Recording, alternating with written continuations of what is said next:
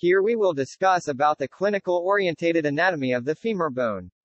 In this video we will talk about coxa vara, coxa valga, fracture of the femur. Source of all this stuff is clinically oriented anatomy Keith L. Moore.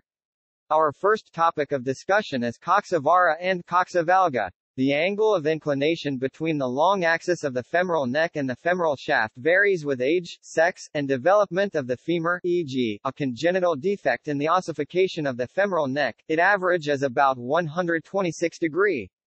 It may also change with any pathological process that weakens the neck of the femur, e.g., rickets. When the angle of inclination is decreased, the condition is coxa vara.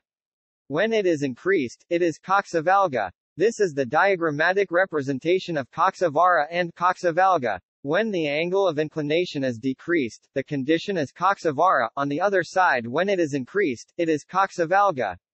Now we will discuss dislocated epiphysis of femoral head in older children and adolescents 10 to 17 years of age. The epiphysis of the femoral head may slip away from the femoral neck because of a weakened epiphyseal plate.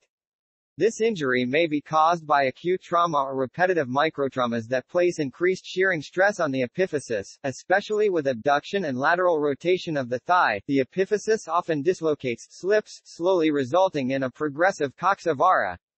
The common initial symptom of the injury is hip discomfort that may be referred to the knee. Radiographic examination of the superior end of the femur is usually required to confirm a diagnosis of a dislocated epiphysis of the head of the femur.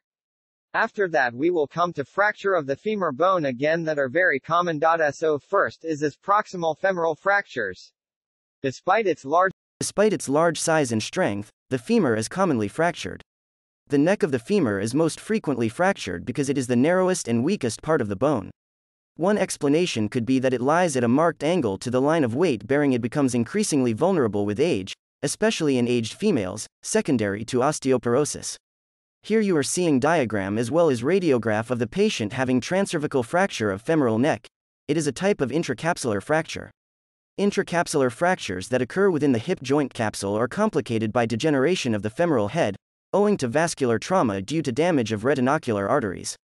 And here you are seeing diagram as well as radiograph of the patient having intertrochanteric fracture.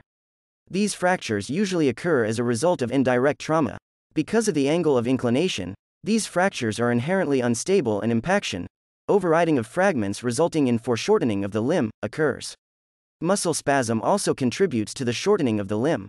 Now we will talk next about femoral shaft fractures. Fractures of the greater trochanter and femoral shaft usually result from direct trauma and are most common during the more active years. They frequently occur during motor vehicle accidents and sports, such as skiing and climbing. Spiral fracture of the femoral shaft occurs as the fragments override, or the fracture may be comminuted, broken into several pieces, with the fragments displaced in various directions as a result of muscle pull and depending on the level of the fracture. Union of this serious type of fracture may take up to a year. Here you are seeing diagram as well as radiograph of the patient having femoral shaft fractures. Here you can appreciate fragments overriding that resulting in limb foreshortening. Now we will talk about fractures of the distal femur. Fractures of the distal femur may be complicated by separation of the condyles, resulting in misalignment of the articular surfaces of the knee joint, or by hemorrhage from the large popliteal artery that runs directly on the posterior surface of the bone. That's all. Hope you find this video useful. If you kindly support postgraduate.